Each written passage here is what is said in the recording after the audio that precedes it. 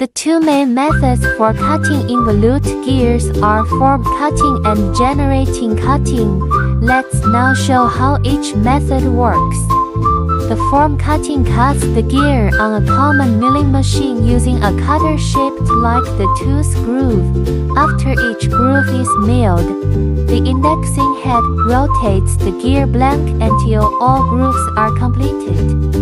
The generating cutting uses the principle that the tooth profiles of two gears meshing without backlash are mutually enveloping when machining gears. During machining, the movement of the tool and the gear blank is similar to a pair of meshing gears, and finally an involute tooth profile is cut. These three tools will be shown below. The gear shape cutter is an external gear with cutting edges along its tooth profile.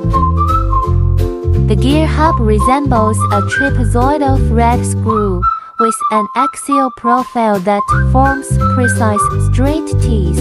As the hub rotates, it functions like a moving rack, allowing continuous machining with high productivity.